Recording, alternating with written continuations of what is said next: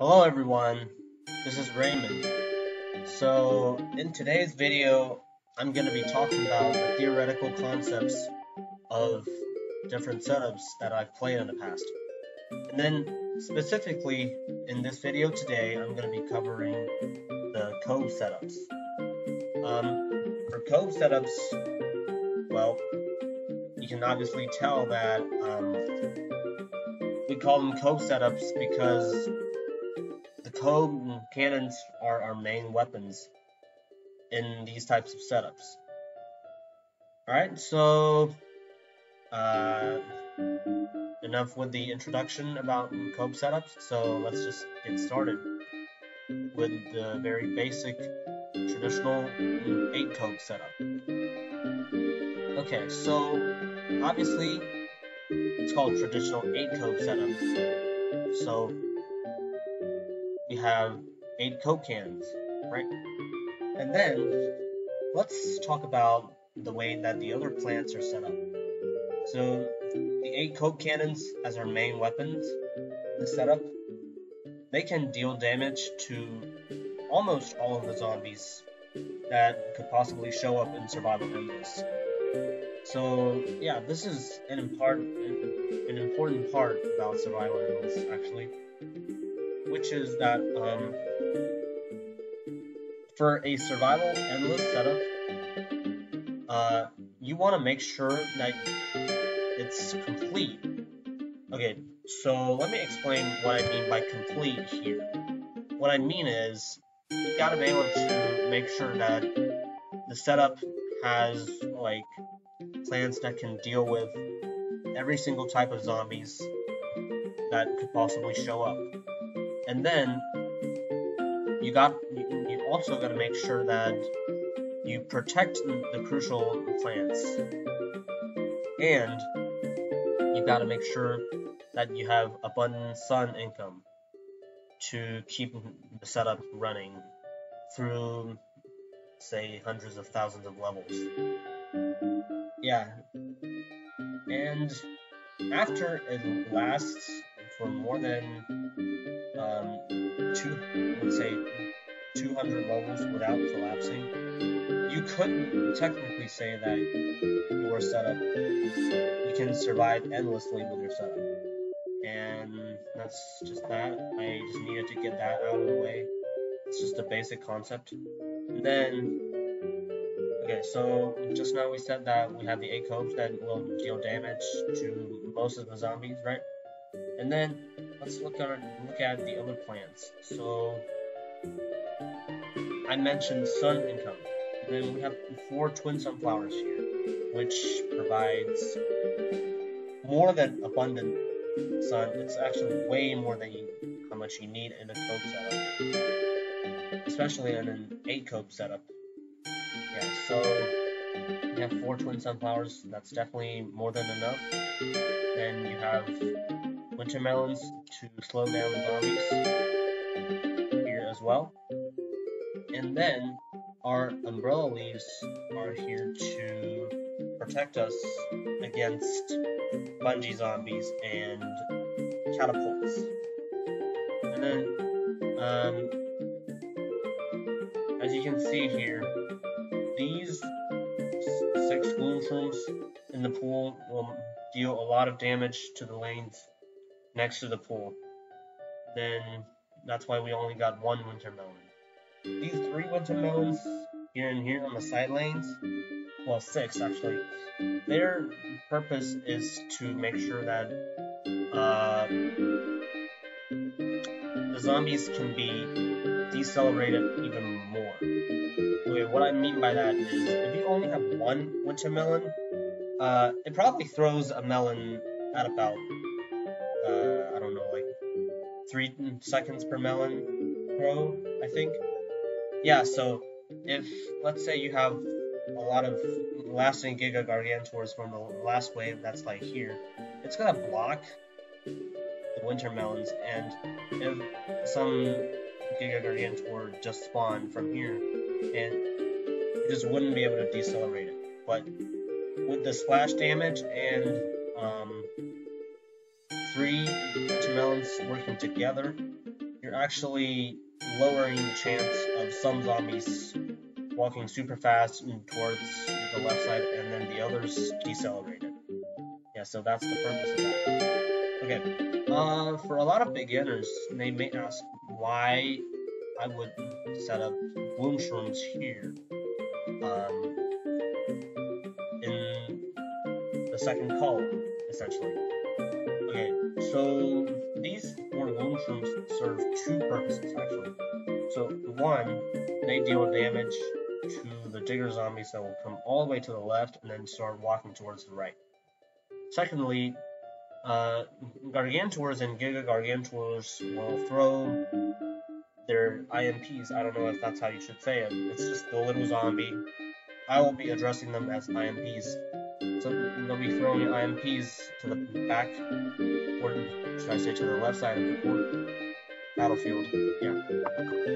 And then these bloom shrooms will just deal damage to those as well, because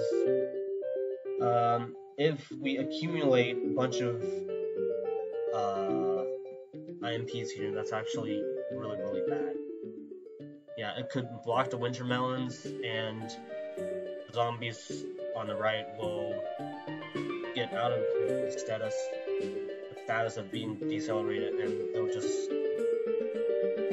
march towards the left at a fast pace, I guess. Okay, so this setup, you could say it's complete, but we could optimize it slightly. First of all, a lot of y'all might think that we put the spike rocks here to damage the backup dancers, and they can also stall the Giga Gargantuars for a little, and then as well as zombies, right? But in reality, the spike rocks can only stop 9 zombies or 9 Gargantuar strikes, no matter if it's Giga or regular Gargantuars. So, and then the other thing is about backup dancers. So you probably want them to damage the backup dancers because they spawn like right here, right? Because they're like being summoned by the dancer zombies. But in reality, if they're able to damage the coves, that means they're probably like right here. They probably get out from the ground at like this position, sort of, which is out of the range of the spike rocks. So essentially, these spike rocks have no use, so we could pretty much just get rid of them. And second thing is, the 5th lane of the pool, you actually do not need to put pumpkins there. If you don't put pumpkins, they will not be damaged, but if you do, pumpkin has a wider hitbox than the other plants, so now there is a chance for the pool and the zombies to damage them. So we could also dig them up. Okay, next thing. These 4 bloom shrooms here will make zombies spawn super fast on fast tempo levels, and we actually don't want that, because the Jack-in-the-Box zombies can take them out if they explode early. So we get rid of these as well.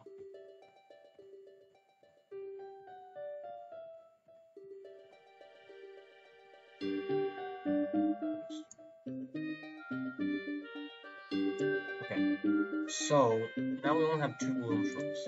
We need to change this one to an umbrella leaf.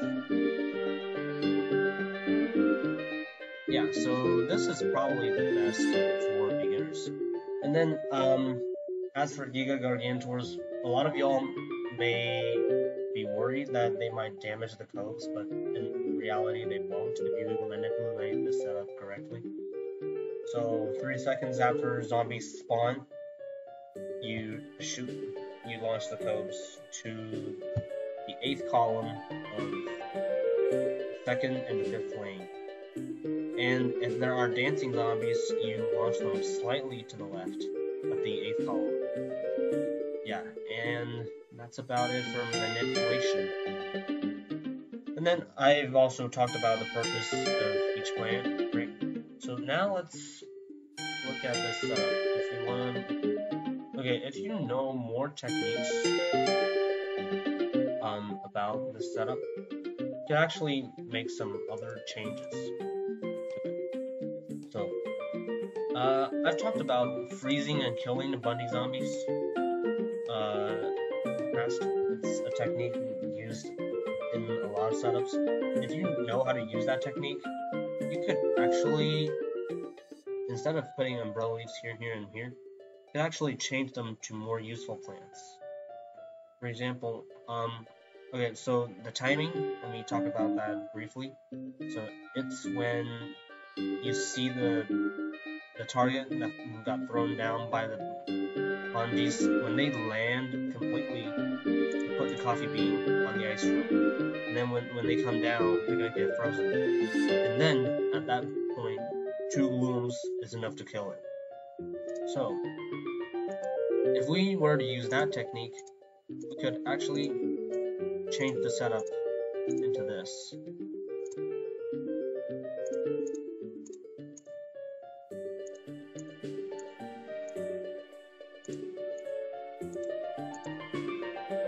Okay, the benefit of changing it into this is that now you have now you can do more damage to most of the IMP zombies. And then that basically means that your pumpkins will be damaged less. In the pool, it's the same idea. Now you have winter melons to slow them down. The pumpkins will be damaged less. And then, at that point, 2 twin sunflowers should be enough. So yeah, just use the freeze and kill technique for the Bundy zombies. And then, yeah. So, without ladders, I believe this is maybe the most optimized version of the traditional 8 code for pool endless. Okay, so now let's move on to its ultimately optimized version. The classic 8 code. As you can see, the pool is still about the same, right? Let's dig these 2 up because we don't need them. They're just there because it looks better, I guess. Then now we have ladders. We don't need to fix these pumpkins ever.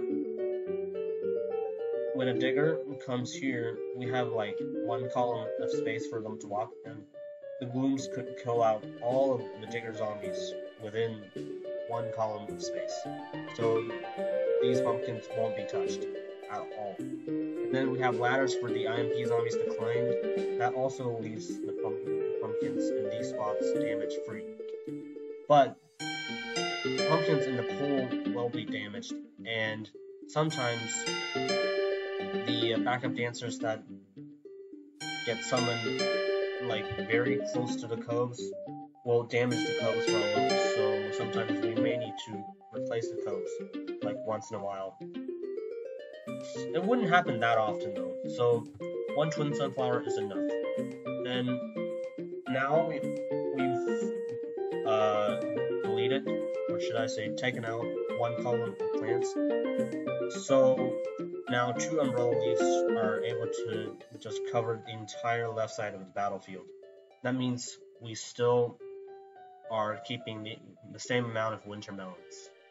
And then the manipulation is just the same, and then yeah, so this is the ultimately optimized version, I guess.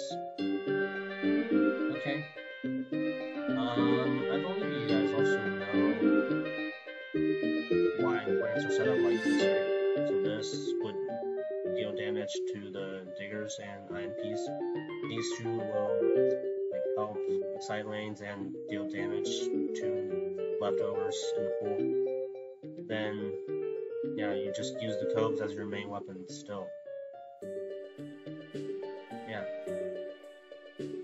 And also, I forgot to mention when I had the last setup there, if you see a Giga Gargantuar that's really close to your Cobes, just put some cannon fodder, like, what I mean by cannon fodder is like really cheap plants that recharge fast, like puff shrooms, sun shrooms, scaredy shrooms, etc. Yeah, you can just put those like to the left side of the Giga, and then it's gonna keep smashing. Yeah, and you can stop the entire lane of Gigas by using that technique. That technique actually gets used in, I would say, 99% of the setups currently designed by all the PvZ players around the world, especially in China. Yeah. And then, let's move on to Classic Tenko. Okay, so now we have 2 codes that filled up these spots. That means we don't have spots for balloon shrooms, umbrella leaves, melons, or sunflowers. But that is okay. We can just put 2 tall nuts here, and then the dolphin riders will not be able to jump over. And then, since we don't have balloons in the pool, we've redistributed the winter melons a little bit, so that each lane is like, the natural damage from each lane is like basically equal. Yeah, so this one we could also see that we've got the bones here, and the leftmost column is left blank. So the diggers won't damage the pumpkin. We've got ladders that keep the pumpkins damage from land peas. Same idea, right? And then the coves are your main weapons. And that's pretty much it. Oh, also to note, for 10 cove setups, you're now actually able to kill out all of the catapults before they throw their basketballs. Yeah, and that's it about this setup, I guess. And for 10 coves, you actually launch the coves slightly to the right of the 8th column when there are no dancer zombies, and the timing is 1 second after each wave of zombies spawns. If the spawning delays, you just shoot the coves at about 7. You just shoot a pair of coves every like 7 seconds or so. Yeah, and then for 8 coves, when spawning delays, shoot them every 9 seconds. Yeah. Okay, so this is it about the classic Tenko. However, I also have a slightly optimized version, to me at least, slightly optimized Tenko setup that looks like this. So, yeah. Give me a second.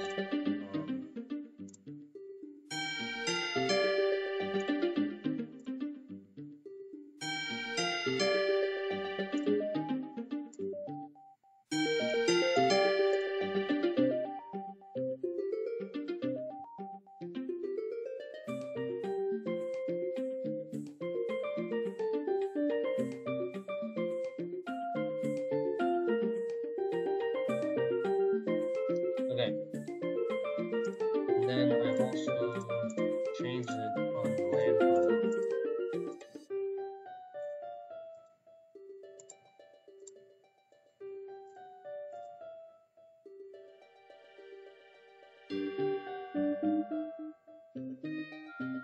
Alright, in this way, we can actually now launch the coves to the 9th column after 1 second of spawning whenever there are no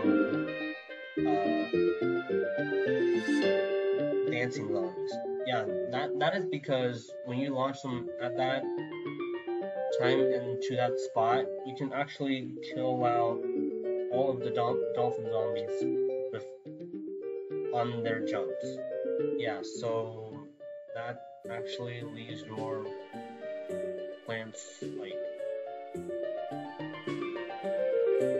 pumpkins free of damage on the levels. These 2 pumpkins, at least, you leave them free of damage from dolphin zombies. Dolphin riders, yeah. And then on the levels with dancing zombies, still shoot them slightly to the left of the 8th columns. Yeah. And then, technically, we don't need a sunflower here. You could change to a wintermelon. And you could also change it to a sword ice, I guess. But usually, I like to keep it as a sunflower, just in case I make mistakes. And if I keep a sunflower, I think it's actually more friendly to those beginners. And also, it is easier to distribute the winter melons like this while laddering for beginners, compared to 2, 2, 2, 2. 3 and 1 is easier, because you can just lure the ladder zombies to one lane, and then use garlic to get them back to this lane, and then at last, only you, like, when you dig up these 2 mushrooms, you leave the ladder zombies damage free, and then you can just put the winter melon should I say, at the last second. Yeah. Then, yeah, if you were to build a classic 10 cove by hand, you generally need to trap some football zombies and bucket heads, and then wait for the next wave of zombies to come. Yeah, and that's actually pretty tough. I wouldn't go too deeply into that for now. Okay. The classic 12 code. Okay, in this setup, the sun that falls from the sky is enough for us. Then we just launch the coast to the 9th column always. And the timing is slightly before each wave of zombies spawn. And when spawning delays, just shoot them every 6 seconds. Alright, that's the manipulation of it. And then, compared to the 8 cope setups and 10 cope setups, the 12 cope setups actually require a little bit of precision, because you want to kill out all of the dancing zombies at the 9th column. That's why we need to launch them slightly before zombies spawn. Yeah, you just do that, and then, yeah. So they don't summon backup dancers, and then when they get to about here, they turn into ash. And that's pretty much it. So, yeah, right. What was I gonna say? Yeah, the winter melons are distributed in the way that the classic 10 cope was, and this is the most optimized version, in theory.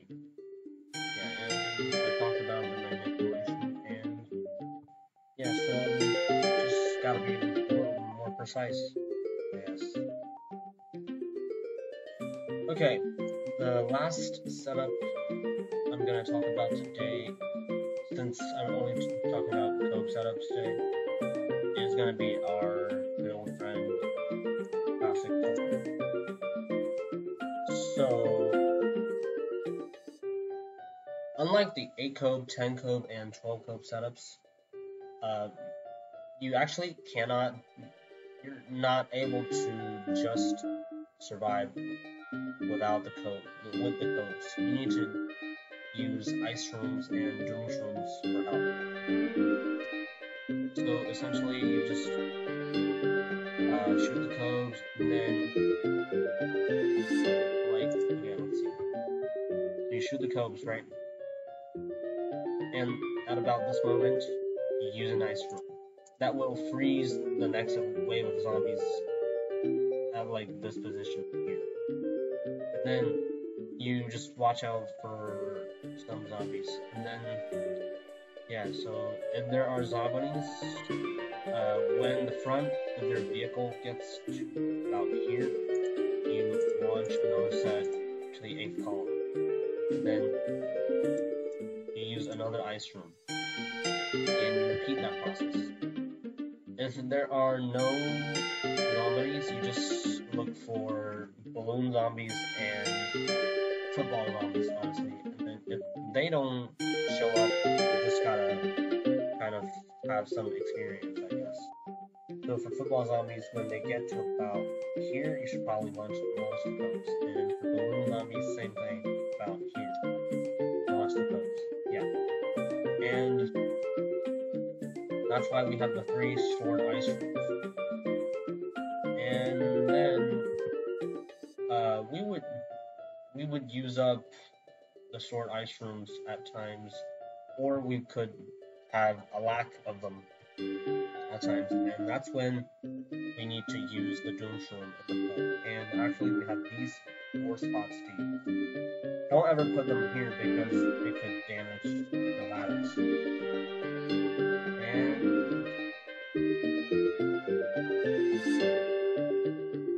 And if any Gargantuars throw their IMPs to 4th column on the sidelines, just temporarily put a pumpkin there to protect the ice room. Yeah, and the zombie that will do most damage to the plants is actually Dolphin Riders in the setup, because you're not able to get them really close, unless if it's in the 1st and the 10th waves, which you launch the coast immediately after zombies spawn. Usually, they will, like, be... What was I gonna say? So, they jump at a different time. I guess that's, like, probably a good way to put it. Yeah, so... when your zombie gets here, right? When your zombie gets to this spot, the Dolphin Riders have already in trouble here, and they've hopped over. And yeah, so we know that we shoot the coves to the 8th column when zombies get to about here, right? But when zombies get to about, like, here, Dolphin Riders are already here. You can never get them, honestly, with coves. Unless if it's the first waves of each beginning of play. Yeah. And then, yeah, you just do that.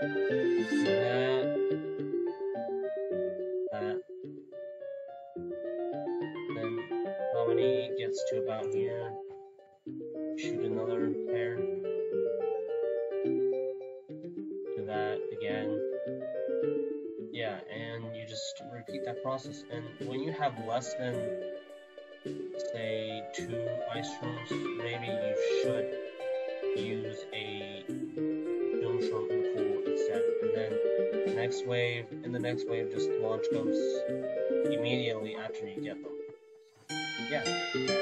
And the setups for the plants, I mean, the purpose for each plant, I think I've explained them pretty well. Actually, I want to talk about these 2 Gloom Shrooms specifically. These 2 Gloom Shrooms, you actually, their purpose is to help the 2 Gloom Shrooms in the pool damage the Dolphin Riders, and they also deal damage to the lasting Giga Gargantuars. Yeah, so we need these 2, and they're crucial, especially for helping the pool, because 2 Gloom Shrooms without deceleration, that is, like, a lot of pressure on these 2 pumpkins. And 3 sunflowers is enough for, like, in terms of sun abundancy. And yeah, and for these plants, obviously we need to use the freeze and kill technique, right? Yeah, and that's... Okay, one more thing to be said. You can actually, if you have extra ice shrooms available, you can actually temporarily store them over here, because the ice shrooms have a same hitbox width compared to the bloom shroom, and since the zombies will not crush the bloom shrooms, they will not crush these two ice shrooms either. But you gotta make sure, if there are bungee zombies, you gotta use these two first, because there's only one bloom shroom that protects them, and they will almost be stolen always. Well, yeah, I think so. Okay, so that's pretty much about it for today's video. And in my next video, I'm going to be talking about the theoretical concepts of codeless and non-code setups. And I think there will be a lot for me to talk about by then. So, cool. Please like, subscribe, and comment below if you have any questions. See you guys next time. Bye.